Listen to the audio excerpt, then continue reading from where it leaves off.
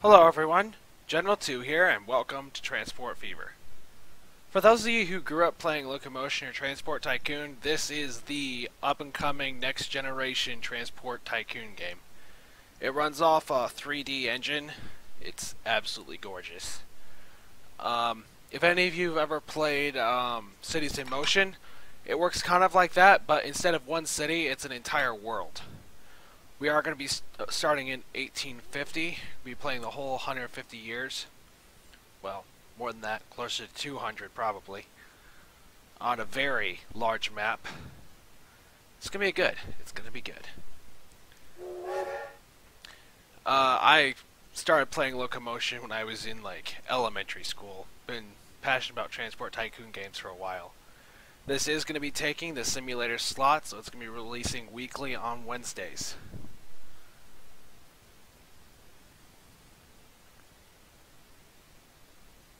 There's a lot of features too that make this game run a lot smoother than the old Transport Tycoons did, like the line system, so you can change the orders of several vehicles instantly. You can replace several vehicles instantly. Pathfinders are better. I could go on. That'll all come with time, and this load time is going to take forever. Because, you know, it's got a giant map.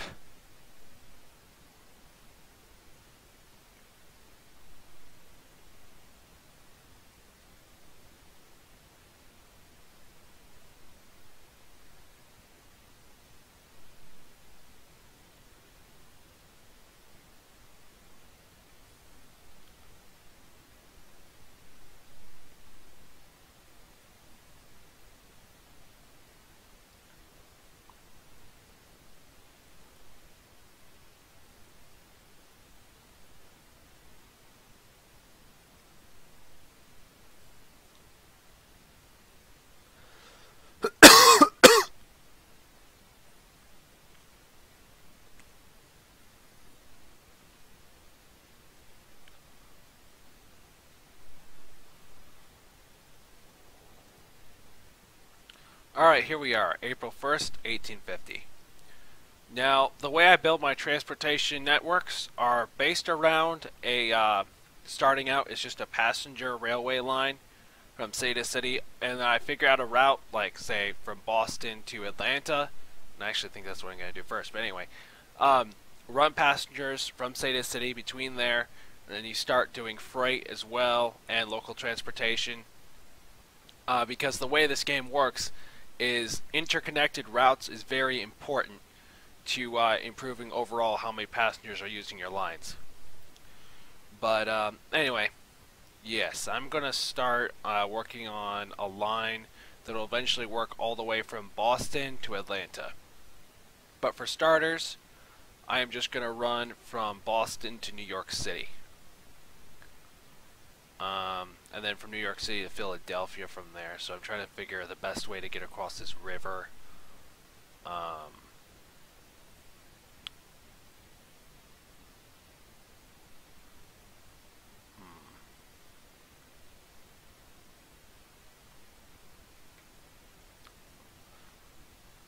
It's honestly probably going to be building the station over here. Hopefully that steel mill doesn't get in the way.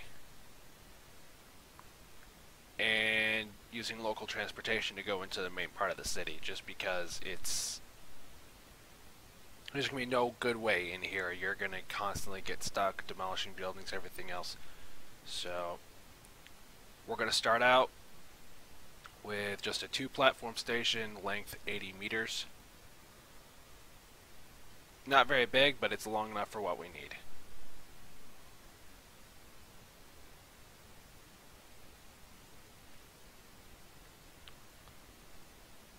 Perfect. And then we need a terminal station with just one track over in Boston. And we'll build it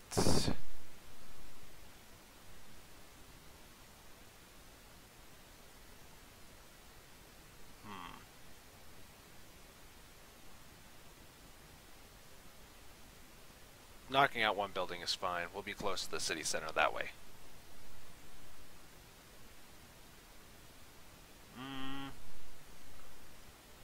Actually, we'll go on the outskirts of town. That way we can set up a bus stop around it easier. Right about there.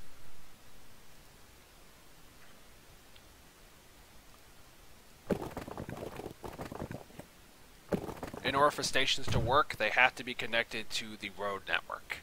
Otherwise, literally, no one will go to them. Alright, our stations are built. Now, also, very important for transportation lines between cities. They will not work if they aren't connected to the local transportation network. So we need to get that set up. So looking for a bus or coach station. We'll put it... other side of the road is fine.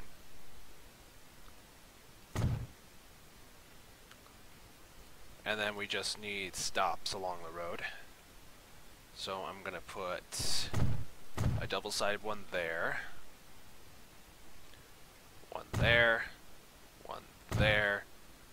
and one there. Simple route in Boston.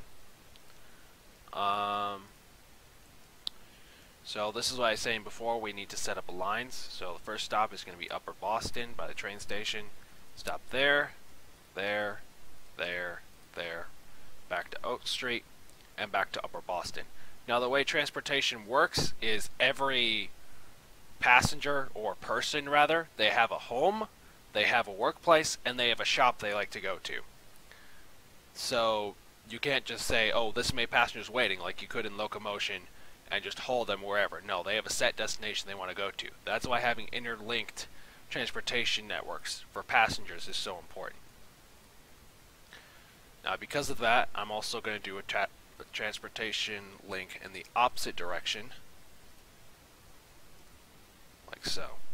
So this is going to be Boston Local 1 and Boston Local 2.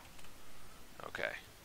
And I'm thinking I'm just going to put 3 on each for now. If we need to have more, we'll put them on, but 3 should be fine for now.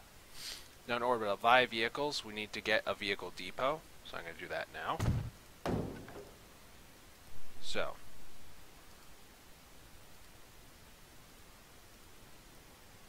three and another 3. Good. Now we need to do the same in New York. It's going to be a little bit more difficult. New York is bigger, and we got a long distance to cover here.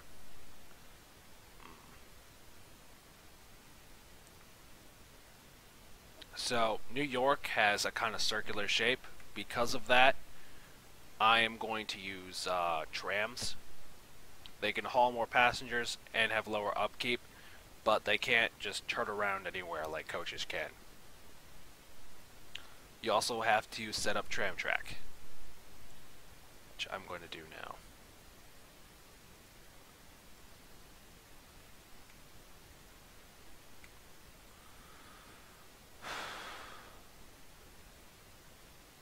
Yeah, this isn't really that expensive to set up, though.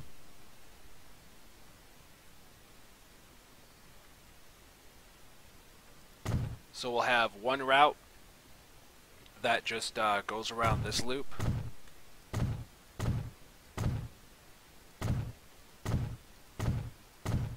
And then another one that covers the entire city.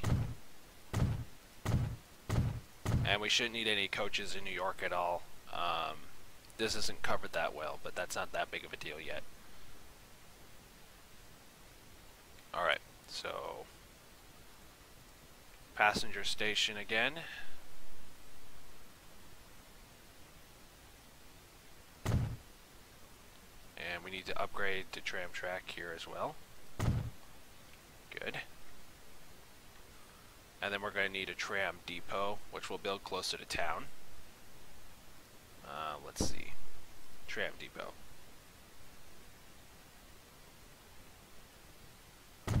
Good. Now we need to build the rest of the stops. that works just the same as buses.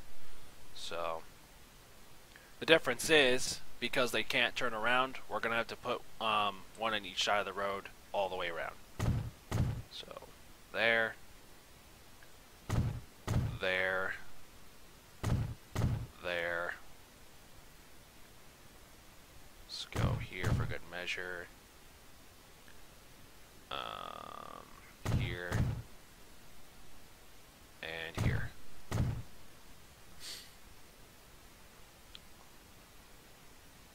It could have been further back. Oh well. Now there's actually going to be 4 routes in New York. Now, some of them aren't going to have that many coaches, but there's going to be 4 routes. So first one, servicing the train station. Going this way around. And going back. Second one. Going from New York the other way around. And back.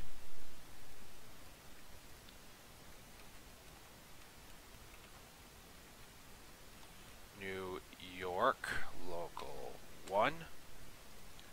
New York, local 2. And we're going to do 4 on each route for this one. 1, 2, 3, 4. 1, 2, 3, 4.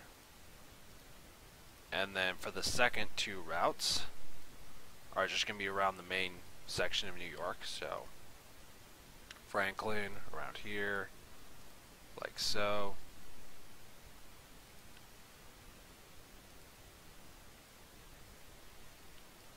And then the other way around.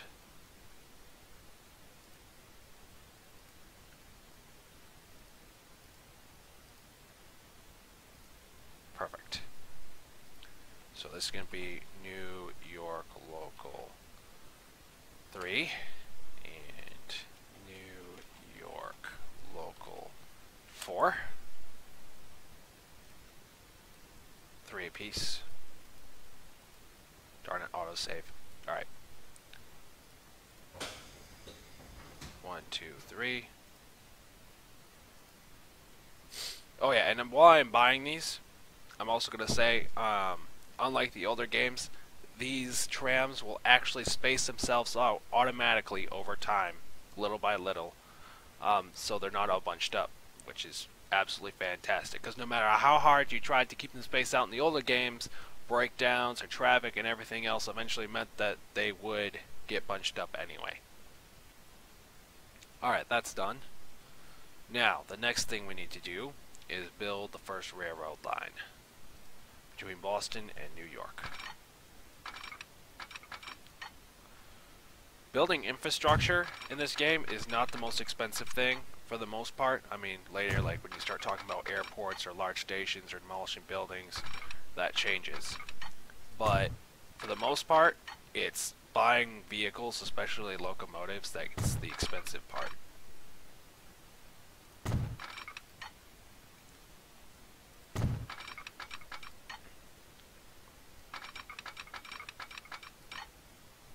Perfect. Let's see.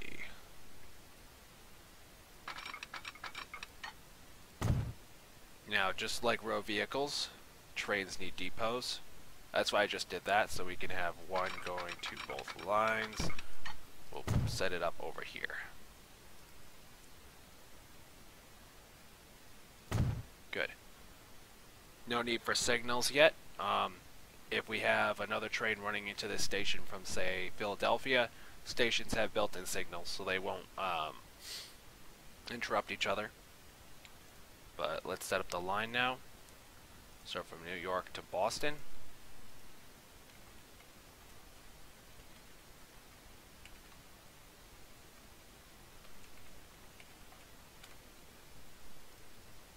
Now we need to buy that train. Just going to be 1440 and 3 passenger coaches. Out of money. So that just cost us 2.5 million roughly to do everything. Um, I'm going to cap my loan for now at 5 million, but we could go all the way to 10 if we had to. But then loan interest starts becoming a real problem early on. So what I'm going to do is extend the line to Philadelphia. Yeah, Philadelphia. And call it there for our beginning expansion.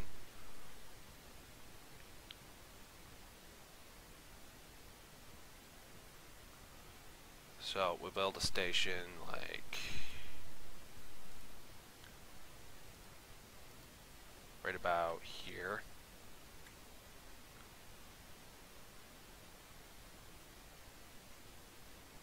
We'll extend that street out and build it right here.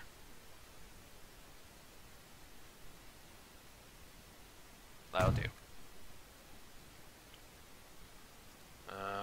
We'll go with this street so it matches the rest. Ugh, I don't like that bill. And we don't need the tram track, I don't think. Increase my loan to 5 million.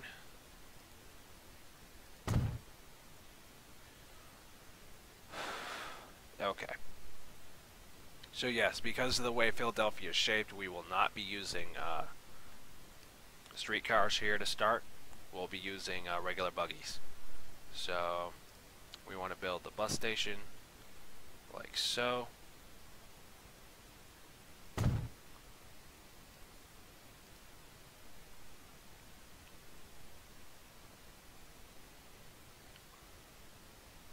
according to this, it pretty much covers all the streets. I'm still going to build stations though. One there, one there. That should be fine. And that'll be good for now. That's going to be a longer route. We're probably going to need like 5 per each direction.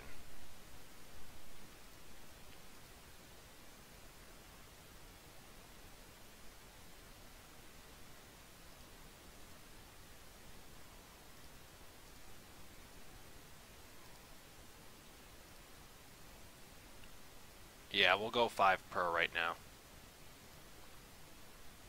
And see what happens after that.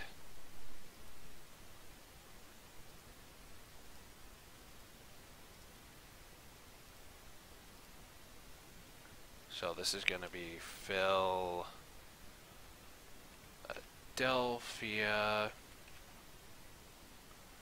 local 1 and Philadelphia local 2. Good. Now we just need a depot.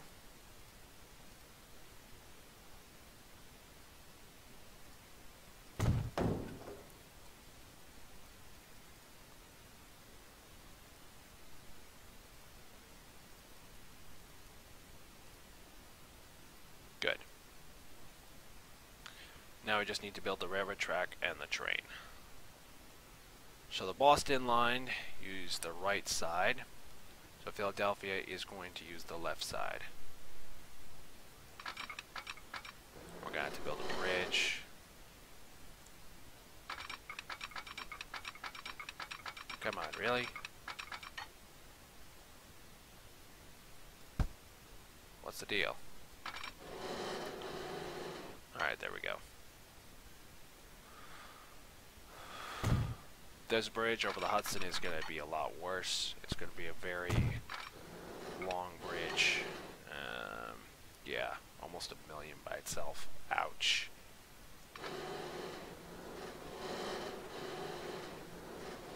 And not much we can do about that.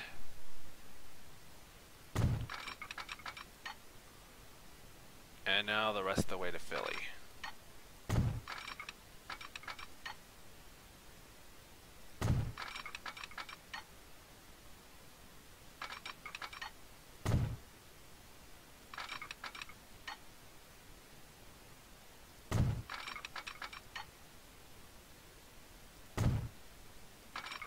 And we don't need to build another depot because the one in New York is connected to both sides.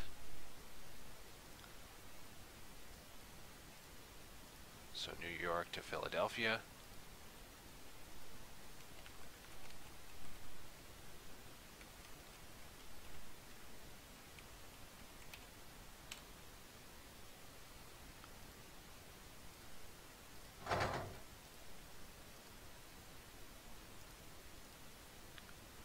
We'll just stick with basic for now.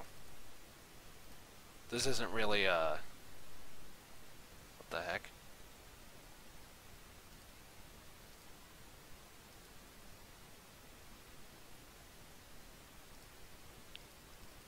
Well, we're going a little bit over. What are you gonna do? Alright, 5.5. That's not that bad. New York, Philadelphia.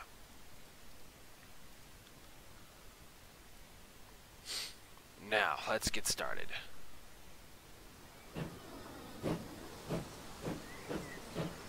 There they go. Now we get to enjoy the beauty of the game while we try and get these lines rolling. Sometimes it takes up to a year for passenger lines to start turning a profit because it takes a while for people to find them.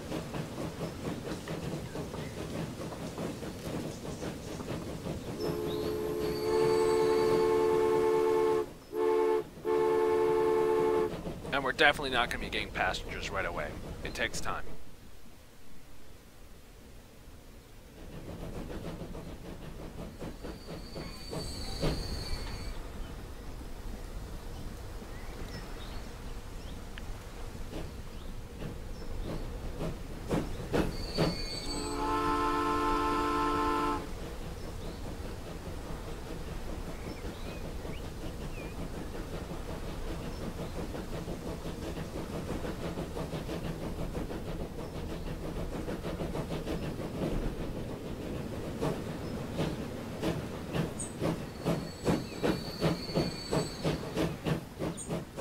Take this train to Boston.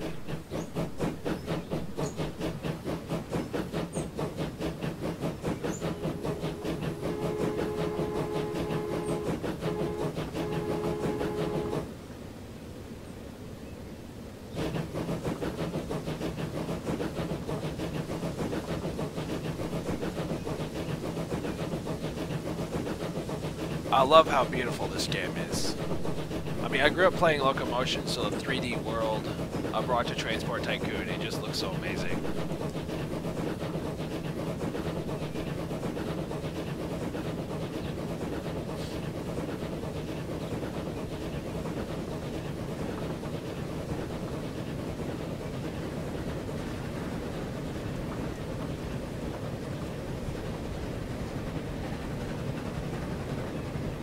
That's the Atlantic Ocean right there. Goes forever. Or that technically is New York Harbor. Or something.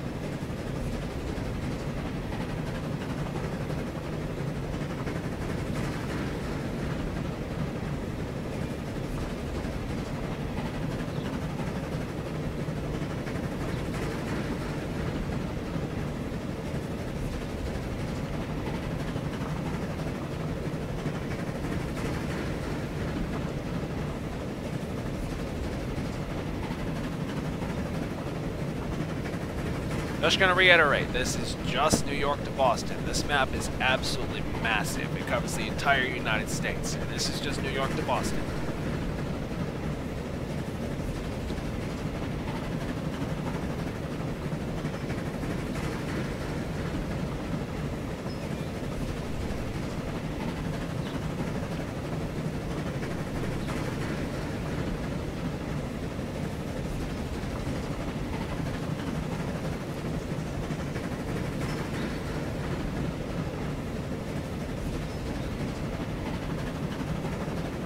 There it is, Boston Terminal. And by terminal, I mean a single 80-meter section of platform. No passengers yet, but I'm not expecting to see any really at all in 1850.